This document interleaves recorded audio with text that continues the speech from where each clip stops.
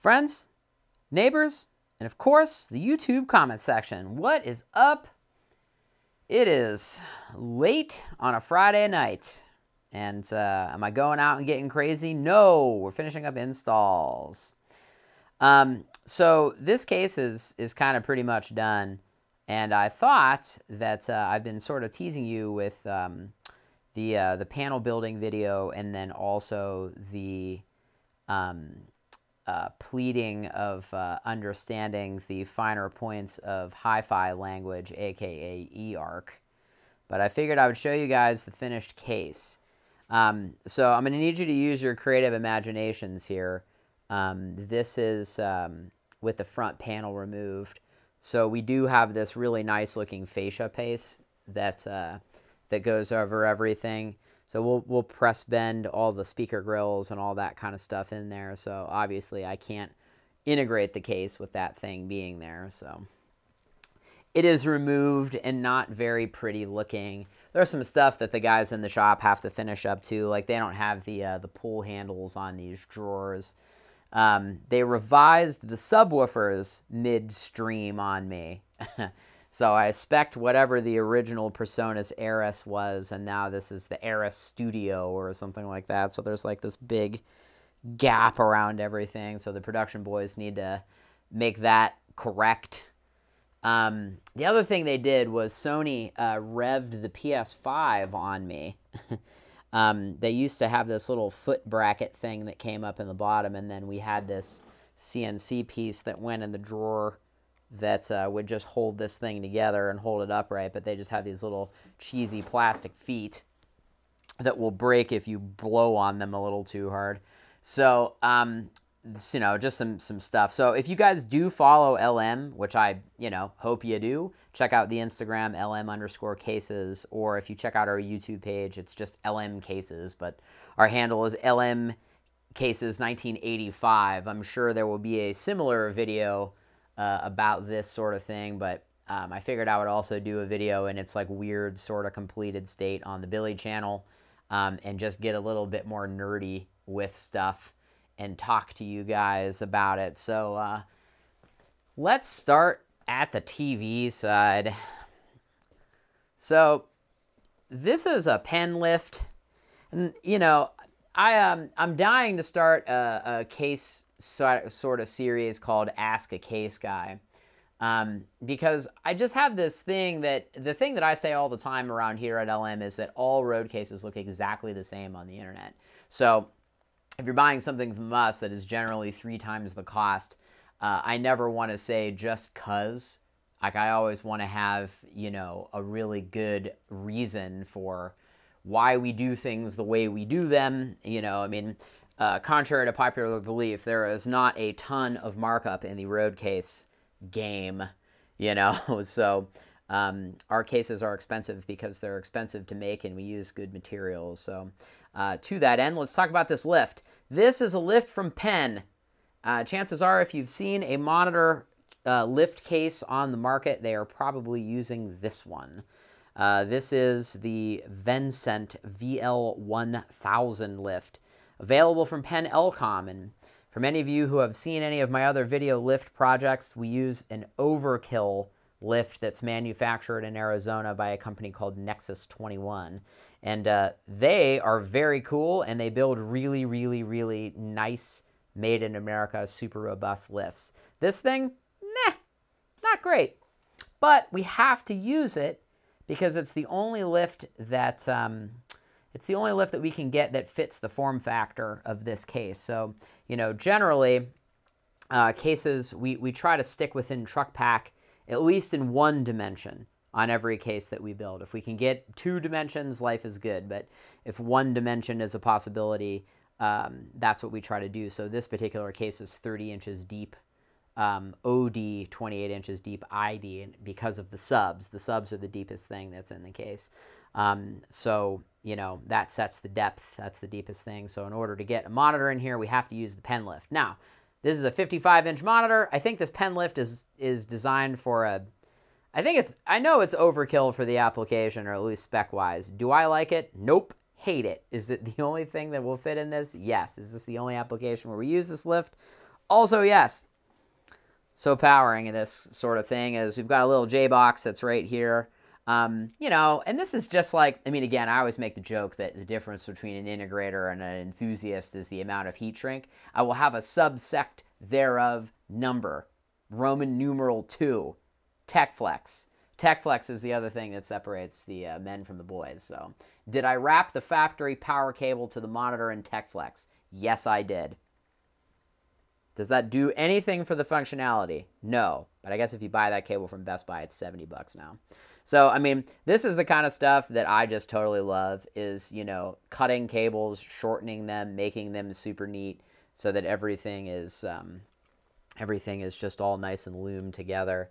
This is, well, I can't say what the lighting term is for this thickness of a cable, but I'm sure you all know, coming down from the monitor. And then again, just like some of the stuff that I obsess about is all of this. So it's just like, ooh, look at that. All the factory IECs have been done, replaced with lockers. These are all custom made. So, I mean, again, it's like you look at this thing and you're like, well, why did it take you a week to wire this thing? And also, why does it cost what it costs? Because every single thing in here is custom made. So, speaking of, here's the mess of wiring back here. And by mess, I mean the absolute beauty of it all. So I'll show you the back end of these drawers because I think this is cool. I mean, again, when I make these videos for LM, I don't really go into this detail, and it certainly is not as conversational. But, you know, everything is loomed. So there's an Apple TV up there, which I'll show you in a second. The Apple TV has a Ethernet, power, and HDMI loom. There's the PlayStation. This stuff is all nice and loomed back there. We have a Pen Tour grade rack drawer, which is really cool. Pen really stepped up their rack drawers recently with the Tour grade stuff. If you're looking for a rack drawer, check those out. They do have rear kits that come with them, which are awesome. And then, you know, the thing that I always kind of snicker about is why does every integrated system have a rack drawer? Well, that's where all the manuals and crap goes. So we have to provide that. So wiring wise, you know, we go through here, and I know that this looks like a mess back here, but it is an absolute symphony to get this stuff all in here. So what you're looking at in the rack section is a DBX Zone Pro, a Netgear PoE switch, a Furman power sequencer, and a custom I/O panel that's on the front. There's a radial DI that's back here also.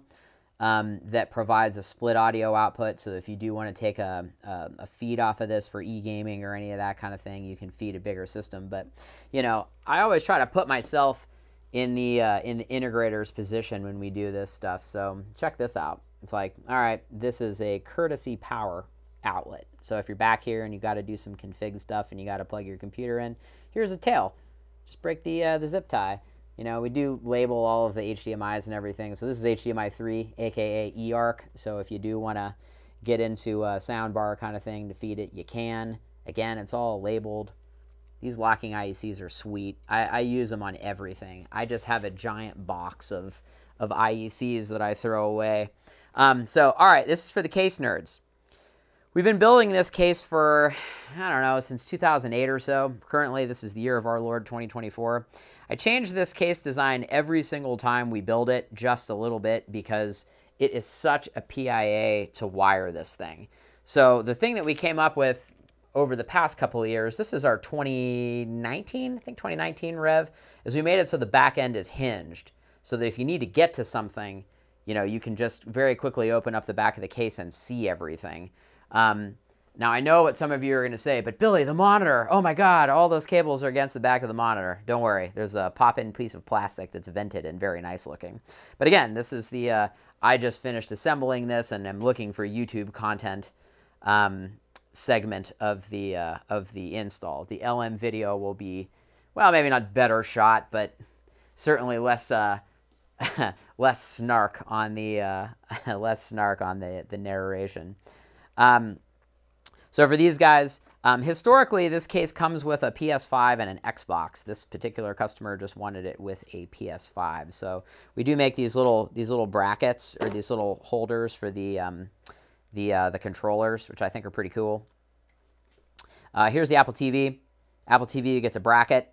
It gets a bracket to prevent it from going left to right, and it also gets this little bracket on the top from going up and down. And then it has a loom. Now, you might be looking at the back and saying, oh, there's so much cable tension on the back there. Well, we need that in order to keep them plugged in, because the only locking connection is an Ethernet connector on the back there. Here's our PlayStation. And again, it's just like when you start to look at the looms, there's 3 connections on each one of these things. There's a power, there's an HDMI, and there's an Ethernet. So, you know, the looms don't get caught. They work really well. Everything's good. It's like stuff that I just obsess about, you know. But here's the Feast de la Resistance, or, you know, I'm trying to speak Italian. My French is crap. So, anyway, come on. Come on. How sweet is that? Power status indicator button. Watch this. You guys want some Friday night action? Check this out. So it's on. Let's shut it off. As soon as you shut it off, ooh, the light goes out. Ooh, and there's your power sequencer activation. And it just does its thing. And then if you want to turn it on, you just hit this very satisfying button. And it starts your delays. Your banks come on. And alas, you get the on, ever so satisfying green button. So, I mean, for this kind of stuff, you know, I try to make it so that you never have to touch the TV. I mean, again, this is insanely overkill for a consumer bit of electronics, but, you know, the panel has a lift switch. That's a momentary switch for the lift. The lift also comes with a remote that actually works pretty well. This version of the panel has a Decora outlet in here with 2 USB-Cs for charging. We've got 5 USB-As, which are kind of becoming obsolete now, so I've got to rev this panel and have more USB-Cs in here.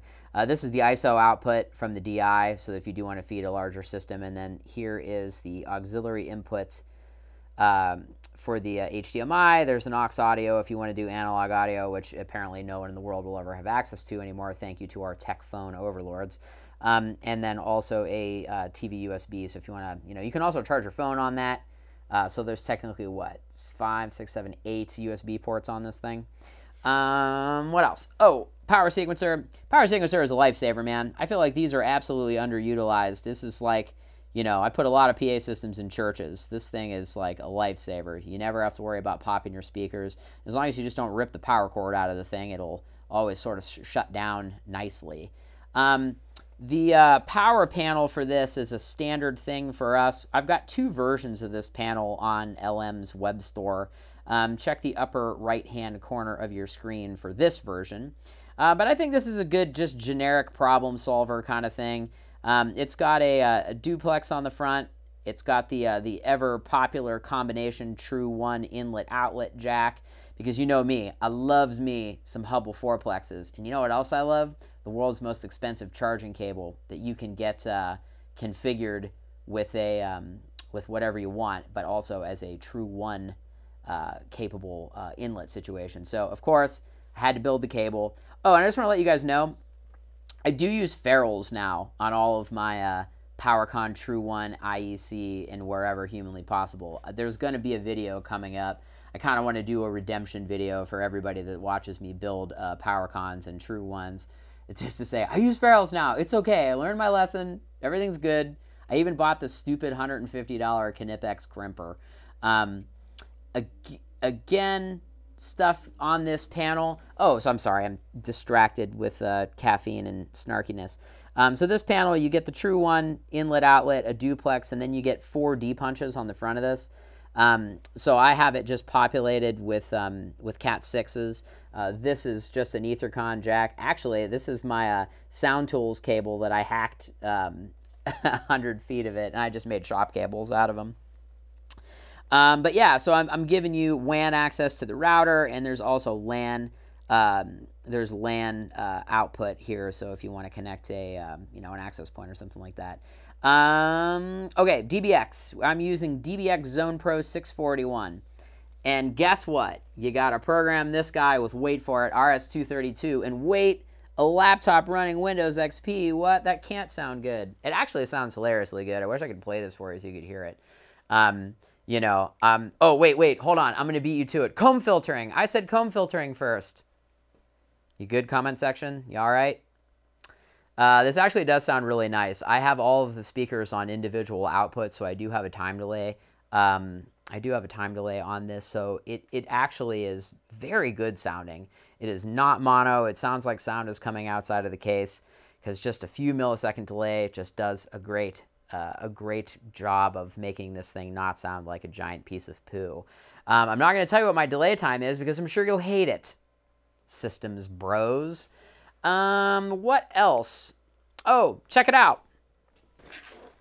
I am providing a 25-foot industrial grade cat cable to go with it. I'm using the infamous Belden audio grade cat cable because I had to buy 1,500 feet of it for a client to build a cable set for him. And I have like, I don't know, 1,200 feet of it left. So if you guys want to buy this cable, you can either buy the pre-made cable from our web store or you can buy this stuff by the foot. So if you guys are making cabling for anything and you need audio grade cat cable, God, please buy it from LM. I have so much of it, it is never going to go away. So I have it priced at our cost on our website because I'm trying to get rid of it. So anyway, thought this was a unique install. Figured you guys would like it. I need to give the YouTube's comments section something to do while they are in the restroom, just rage commenting on all of my stuff.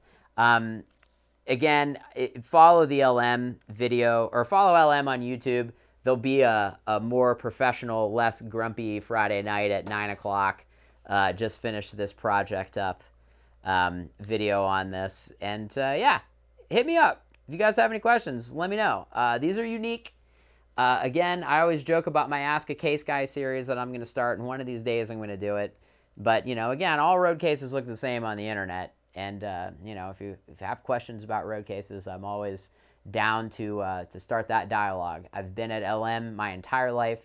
LM Cases is 1 year older than me. The company was started in '85 and I was born in '86. So, you know, road cases are kind of my thing. So if you have any questions about this or installs or cables or any of that kind of stuff, leave a comment below. You can also email me, Billy at Billy at LM Cases, which you can also email me at, but it's billy@billylaguardia.com. I will catch you guys later. Hope you have a great day. See ya.